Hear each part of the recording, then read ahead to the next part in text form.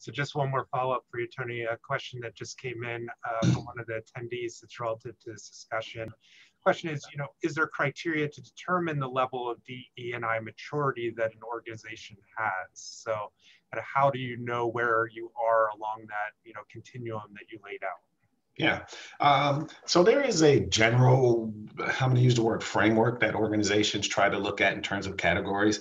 And you might have heard this to whoever the person who raised that question. And there's 3 categories, but I'm going to now mention a 4th category that's becoming much more popular. So there's the workforce, right? And that's an analysis of our workforce. And this begins to think about everything from retention to representation at various levels of the organization. And there are a lot of data points in between.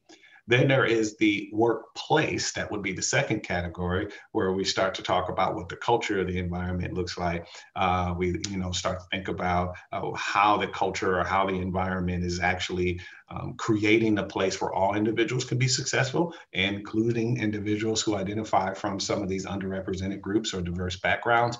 And then there's the marketplace, which is the harder one to measure. And this one really talks about what is it that we do to leverage the diversity and equity and inclusion that we've created in our organization, and how does that help us be successful when we go to market, whether it's a product or a service that we provide to our end user. Now, the latest thing that we're really starting to see and understand is that there's probably a new category that's coming up that will create new levels of metrics for us. And this is this notion about what we consider to be what's our social impact.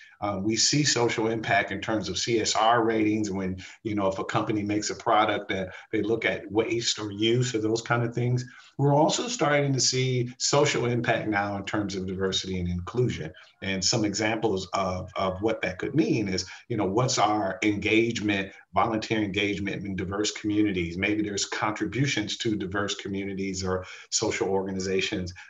You're starting to see our organizations create scholarships for underrepresented groups or create programming for underrepresented groups. And what they're trying to do at that point in time is demonstrate that their social impact to the community is one that is pointing to them as being a good corporate citizen, or one that is living the values of diversity and inclusion versus just talking about it.